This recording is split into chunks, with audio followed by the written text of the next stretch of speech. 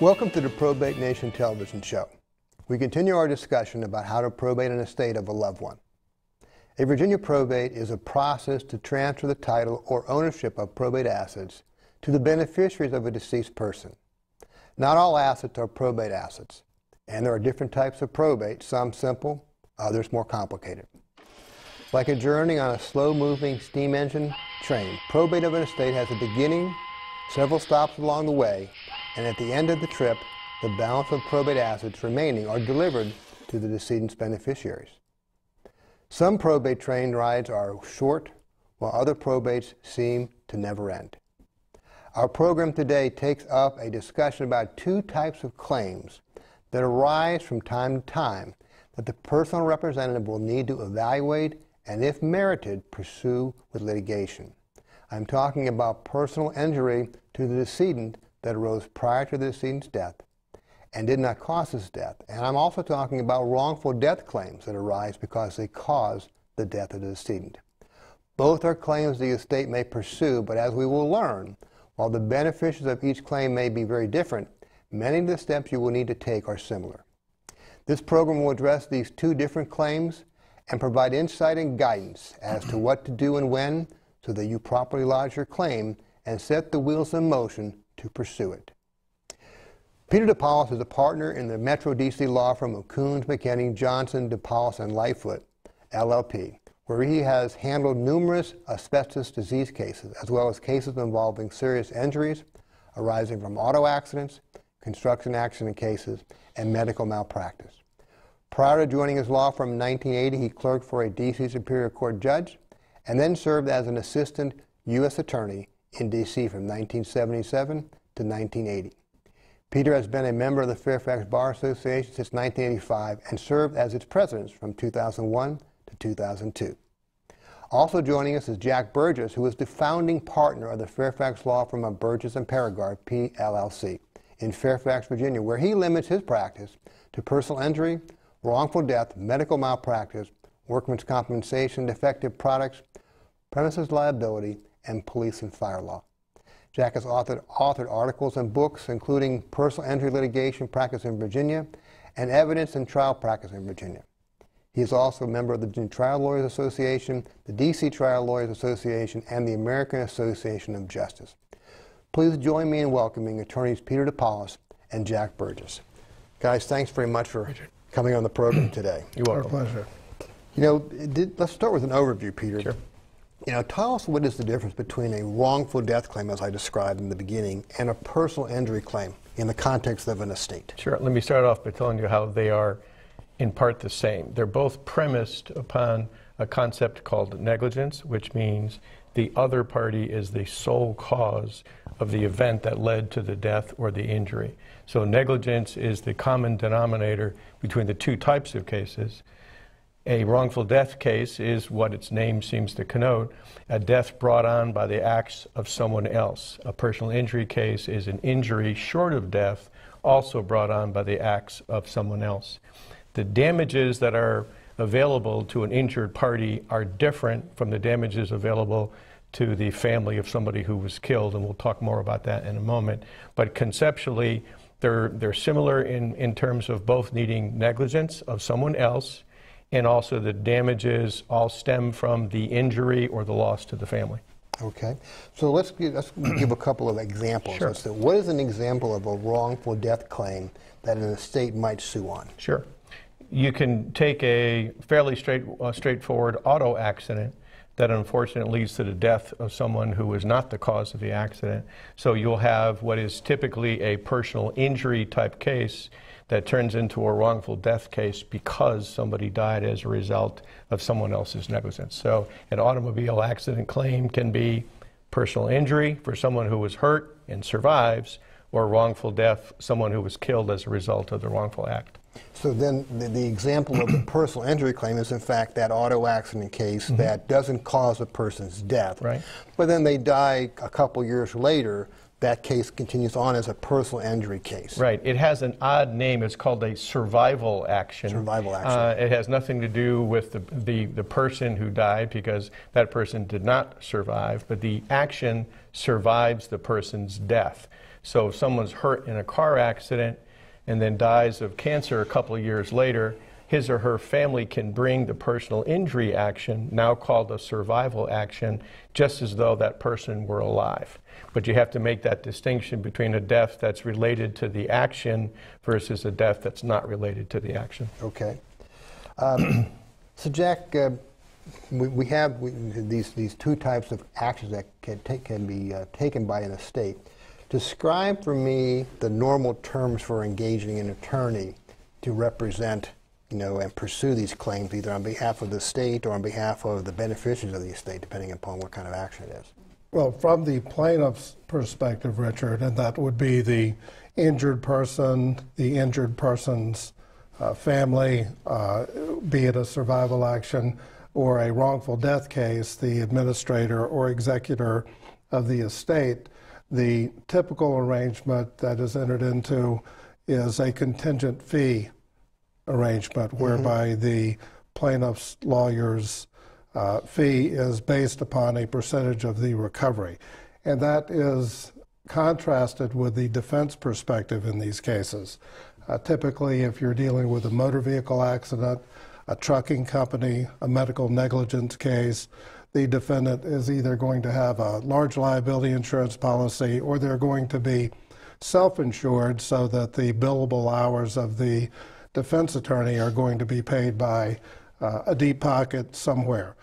From the plaintiff's perspective, the injury or the death may have put the injured party or the family, the surviving family, in a very difficult financial situation whereby they can't come up with the hourly rate to retain counsel. So our firms typically handle those cases on a contingent fee basis whereby we only charge a fee if we're successful in making a recovery at the end of the day. And that's a very good, that's a common practice. It is. It is. Well, as we've identified some claims, about the big thing we have to do next, of course, is to investigate these. And so, Jack, tell us a little bit about the type of information that needs to be gathered to evaluate the merits of these cases. Well, there's a tremendous amount of information out there when something bad happens, and the plaintiffs are typically in the worst position to develop their case. They're dealing with a serious injury or perhaps a death, and they're bigger fish to fry that day than investigating the accident. Again, I'll contrast the defense perspective. If you're dealing with a trucking company or a big insurance company, they've got investigators out working those cases promptly. So most important, whether you're dealing with a motor vehicle case, a defective product case, a medical negligence case, or a death case where perhaps an autopsy needs to be performed, prompt investigation is very important. And then depending on the type of the case, be it motor vehicle, defective product, medical negligence, or some other form of incident causing death, the case is going to follow the proper investigative route depending on the facts of the case. It might be finding witnesses to a car crash. It might be finding who was in the operating room and who saw what when a medical event occurred. It might be as simple in a defective product case as number one rule in those cases is always get the product. Okay.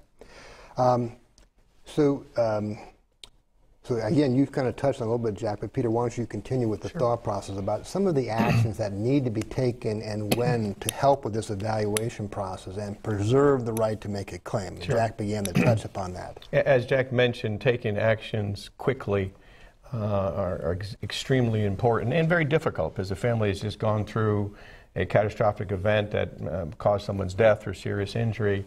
But when we are contacted by families in that circumstance, we try to be the calm voice on the phone that gives them a map for them to follow as they're going through a very difficult time. That could be something as simple as sending an investigator out to a scene to photograph the road conditions. Could be as complicated as setting up a private autopsy. Sometimes the cause of death could be a matter of controversy, and you have to actually take the extraordinary steps of setting up a private autopsy.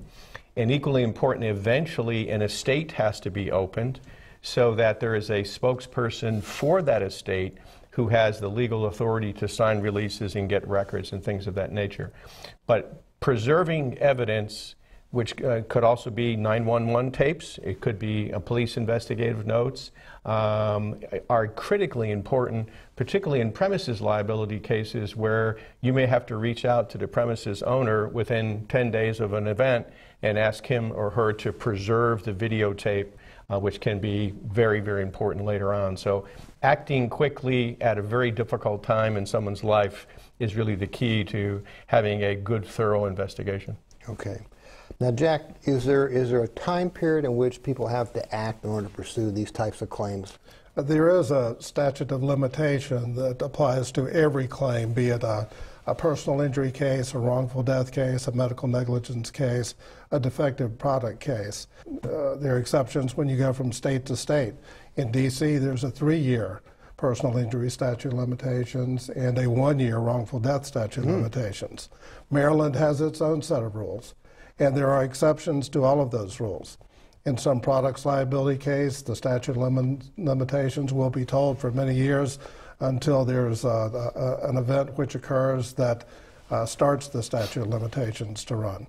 In a case involving a minor, typically, unless it's a medical malpractice case, which has its own set of rules, the minor statute of limitations is not going to begin to run until their 18th birthday. So yes, there are rules. There are statute of limitations that once you get beyond it, you can never bring the case. But I believe Peter would agree that a very important thing to do is not be governed by the statute of limitations and say, I need to find a lawyer before the statute runs. You need to do something before then, because much has happened since the event until the running of the statute of limitations. And investigation, prompt investigation, is very, very important. Okay. Peter, what are some of the common mistakes? You know, we're hearing a lot of things that we need to do. We've got to be active. We have to be proactive. But we're in a difficult situation. But what are the common mistakes that you see personal representatives making in this situation? I think a lot of personal representatives misunderstand the role of their lawyer at this time. The lawyer is trying to determine whether or not there's a meritorious case. Hiring a lawyer to investigate a case doesn't necessarily mean that there is a case, but you're going to do your baseline investigation so that you can make a good business judgment later on. The biggest mistake that personal representatives make is worrying at the beginning of who the beneficiaries may be a year or two down the road.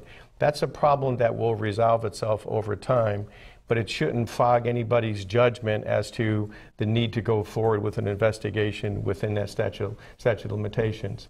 And recently we had an occasion to set up a private autopsy for a family who lost a loved one in a mishap. We only had a window of time of 48 hours to get that done. There was no personal representative yet, but the family moved very quickly to get that process going. And by being named the proper type of personal rep, as you know, it's very, very tricky. You have to get it done correctly, otherwise later on down the road you could have a procedural problem. Okay. So I guess I want to pick up on one final thought here, Peter. You know, sometimes clients have unrealistic expectations about the value of this particular claim. And how do you deal with those expectations? How do you manage those? We try at the beginning of our involvement in a case to not get bogged down with discussions on value, because you really don't know what the value of the case can be. You don't know how much insurance there is. You don't know whether or not there's things like liens and unpaid medical bills. So we give clients an understanding of the basic concepts of what a case is, but we try not to get bogged down into any evaluation at the beginning of the relationship, because those evaluations are very misleading, because you don't know how much insurance there is, you don't know what the facts are. So we try to, in a very professional way, nudge people away from that evaluation to allow us to do our investigation. We'll get back to the question of value later on. Now, Jack, leading to that value evaluation, one of the real keys, as Peter started just barely touched on, is claims that could be against the estate for Medicare, medical insurance, insurance companies that paid bills and may want to be reimbursed. Tell me about some of the challenges that you have to deal with there. Well, the claims you're referring to are called liens, and a lien is a third party's interest in an underlying case, be it a personal injury case or survival action, or a wrongful death case. Virginia has an anti-subrogation statute, which kind of sounds like it might solve that problem. It only solves the problem in a limited number of situations where you're dealing with a private Virginia insurer and a resident of Virginia who is having their medical bills paid through that insurer. In that case, Virginia's anti-subrogation statute prevents the health insurer, if that's the entity we're talking about, from asserting a lien. However, that's not the case in many cases, and it's not the case when you live in a metropolitan area such as the Washington, D.C. metropolitan area. Many Virginia residents are employees of the federal government. FEBA, the Federal Employee Health Benefit Act, provides for lien. Medicare provides for liens. ERISA compliant plans provide for liens. And all of those vehicles are established under federal law, which preempts Virginia law. So we're dealing with liens in many of these cases. And even under Virginia law, be it a Medicaid situation or a workers' compensation case, there's going to be a lien against the recovery that we need to pay attention to, because it can be quite a trap if some insurer has paid a lot of the medical bills. If you don't pay attention to the lien, it's got to be acknowledged, it's got to be determined whether it's valid or not, and if it is valid, there might be the opportunity to negotiate it down, but you can't ignore it. And sometimes you have to litigate with these folks. I thought I concluded a medical malpractice case about 2 years ago, and I concluded it last week because Medicare had asserted a lien of about $146,000 on the wrongful death case that I had pursued. We disagreed. Ultimately, after working for 2 more years on that case, the Medicare lien was reduced to $4,000. But had we simply ignored it and dispersed the money, we would have created a tremendous amount of problems for the family 2 years ago. And contrary to that, we had happy clients 2 weeks ago when we were finally able to disperse the settlement proceeds and pay Medicare back only about $4,000. Well, that's good. Just to add a thought to Jack's last remarks, TRICARE, which is military medicine, also asserts liens. And for a lot of folks in this area who are military, active duty, or retired, TRICARE is a huge issue in these cases, and you got to be very careful to take care of their interests. Okay. I'm going to have each of you briefly kind of touch on a couple of things here as there's so much information that we're going to run out of time. Jack, I'm going to ask you to go ahead and pick up on this. In the case of a personal injury claim, if there is a recovery via judgment or settlement, who gets the money? In a personal injury case, or survival action, as you call them, where the injured person dies before the case is resolved and it's converted to a survival action, those funds are actually paid into the estate, and the funds are dispersed according to the decedent's will or the intestacy laws of Virginia. Okay. Contrary to that, in a wrongful death case, Virginia has a wrongful death statute, and the whole body of law is statutory, and the distribution is to statutory beneficiaries who are defined not by the testator's wishes or the intestacy laws, but by the Virginia Code itself, which sets forth who gets what. So there's 2 different paths that you follow in those 2 situations. Okay. Peter, why don't you talk about the sort of contrast between personal injury cases and wrongful death cases, the types of damages that are recoverable. So Jack has kind of covered both sides here. Let's talk about damages. What can you get? In a personal injury case, there's 3 categories of damages. There's medical bills that have already been incurred and that are going to be incurred into the future, lost wages already incurred and prospectively into the future, and then quality of life, the perhaps permanent impairment, disfigurement, things of that nature. That third aspect is very personal to that case because it all depends the impact that an injury has had on someone's career or someone's ability to just lead their life normally. In a wrongful death claim, the focus includes something that's unique to Virginia. There's very few states that allow it, and that's the grief and bereavement of the surviving family members. As Jack indicated, there's a list in the wrongful death statute of who has a right to bring a claim. And one of the claims that can be brought is the grief and bereavement of the surviving relative. This could include adult children, it could include surviving spouse, and things of that nature. Again, that's very unique to Virginia. For instance, in the District of Columbia, no such claim can be brought. So if it is a Virginia wrongful death statute, you have not only the personal injury damages that you can bring as part of your claim, but you can bring the typical death damages, which are grief and bereavement of a family member. Okay. Now, Jack, I'm going to come back to you now. Let's talk to us a little bit about, we enter into either get a judgment or we enter into a settlement, whether it's wrongful death or a survival action. Check for $100 is to be paid.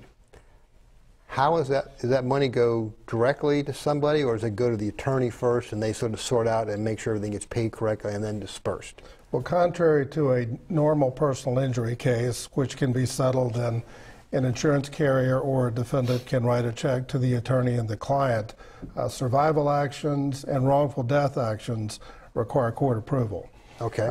And the survival setting, it's going to be approved and then processed through the estate, and the attorney handling the estate would distribute the proceeds pursuant to the decedent's wishes.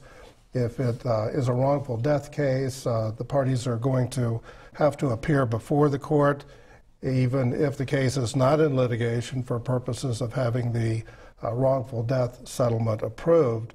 And basically you make your pitch to a circuit court judge explaining the facts of the case, who the beneficiaries are, what the distribution is that has been agreed to among the beneficiaries if they have reached an agreement, and only then does the court enter a final order approving the compromise settlement and allowing plaintiff's counsel to disperse the settlement proceeds, typically through his law firm's escrow account. So that's what I wanted to make sure I was clear about, that people would understand that what eventually is approved either by agreement or by court order generally makes its way through the attorney's trust account, so that we can make sure all the costs get paid and stuff like that, and then there's a final division that then is written up, and sure, the clients have to sign off on whether it's the personal representative or the beneficiary in a survival and wrongful death action. Correct, because as we discussed earlier, although one check comes in, the funds are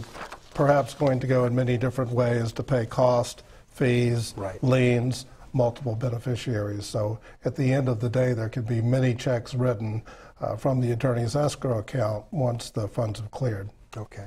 And we have found that families, for the most part, are relieved not to have that responsibility of making that distribution. Sometimes there's family issues, sometimes there's people who may not get along very well. So if you have a neutral person, such as an attorney, saying this is what the law calls for, here's how the money's being divided, we've taken care of all the liens and the bills, most families find it somewhat a relief to have somebody outside the family take care of that problem. I'm sure. Well, fellows, this has been very, very, very informative, and of course, I think our viewers, it's important to understand the difference between a wrongful death claim and, as we talked, as I now understand more fully, a survival action. Mm-hmm. So let's talk about get some final thoughts from each of you about things that people should be aware of, and some suggestions, any pitfalls that you want to share as kind of your final thoughts on this. Jack, you want to start? Certainly. Well, to summarize, what I think is most important, Richard, is a very prompt and thorough investigation by an objective resource, such as an experienced attorney who can level the playing field for the benefit of the plaintiff's family. The defense are working on the case, and plaintiff needs that ability as well. And Peter? Simply stated, getting an attorney involved early on in the process, as Jack said, levels the playing field. They have their advocates, you need yours, and that's the way to do it, through hiring an attorney promptly. Fellows, thank you so much for coming on the show today and for taking the time. This is a great public service to our community. Thank you again. Thank you, Richard.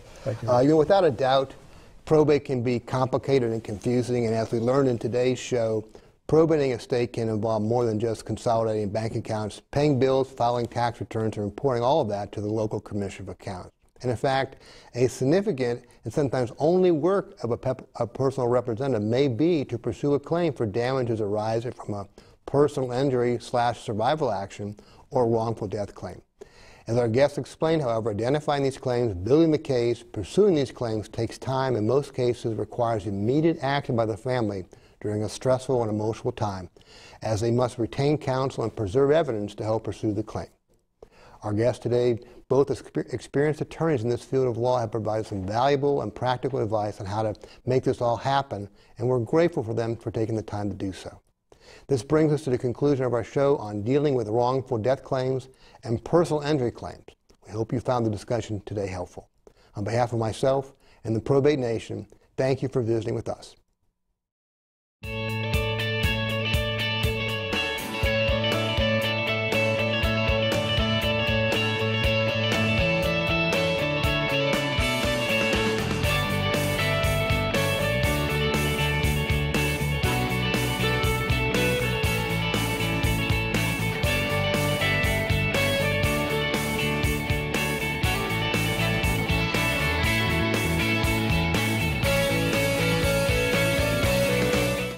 Hi, Richard Ruddy, host of the Probate Nation television show on Channel 10. Just finished taping a very instructive discussion with my guest attorneys Peter DePaulis and Jack Burgess about dealing with personal injury and wrongful death claims in an estate. I invite you to watch that upcoming interview, but if you miss it, replays can be viewed on the Probate Nation website.